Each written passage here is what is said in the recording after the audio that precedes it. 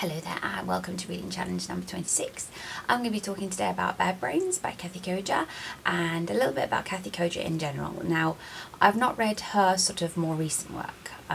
That's on my to-read list because my to-read list is the size of a mountain at the moment, but very, very well worth you checking out pretty much everything that she does because she's amazing. I'm talking today about Bad Brains, which is from her very early sort of horror writing, though to call it horror is basically it's simplifying it to a vast degree. I discovered Kathe Koja in the library, and I believe Bad Brains was the first book I ever read by her, and that sort of drove me to find her other books. They're quite difficult books. This is why, you know, I say they're not just horror. They are journeys, to put it mildly, very tough psychological journeys.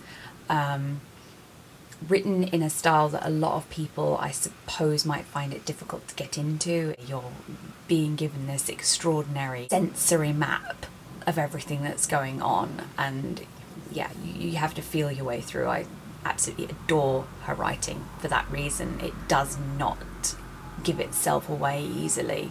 You have to unpack it. But yes, Bad Brains was the first book I found, and I went to find everything else that I could, which in the end was sadly only The Cipher and Skin, and Skin has become one of my top 5 favourite books of all time.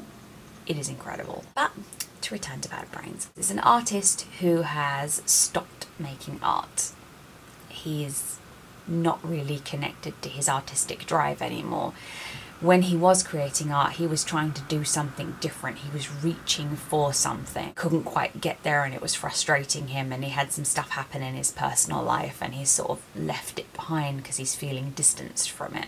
His friend, who owns an art gallery, has never let up on him. He's like, you know, let me just show some of your pieces.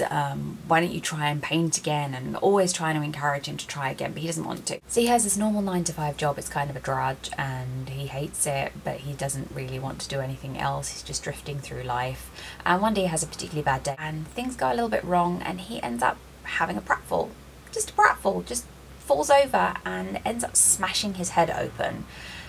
In hospital for months, relearning how to walk, relearning how to do everything, and there's something else going on. He ends up with this violent epilepsy as well, and he sees visions whilst he's having this violent epilepsy, and it's terrifying. It sort of plunges him out of his reality into this other reality where this silver thing seems to live, and we eventually find out, following him sort of as his life disintegrates around him, he sort of like gets obsessed with this thing that he can see. He goes on this odyssey and all this weird shit happens, and this silver thing just keeps getting closer and closer and closer, and he thinks it might be inside of him because he has these visions where it's like all over him, and essentially it's some sort of animus, some sort of creative spirit that he may or may not have set loose with his art, and may or may not be angry with him because he stopped. We don't know. The whole point of it is we don't know if he's just hallucinating or whether this thing really exists. It's really an unflinching look at humanity and creativity and the things that drive us, how our psychology bleeds into our creativity and can turn against us in a way.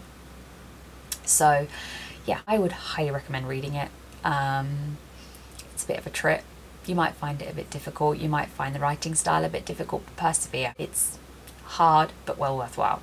Next Friday, I'm going to be talking about The Somnambulist by S.E. Fox, which has been in my bookcase for, a bajillion years. Just a bajillion years. And I finally got around to reading it. And so I'll be talking about that next Friday, and I hope you'll join me then. Thank you for watching today. Bye.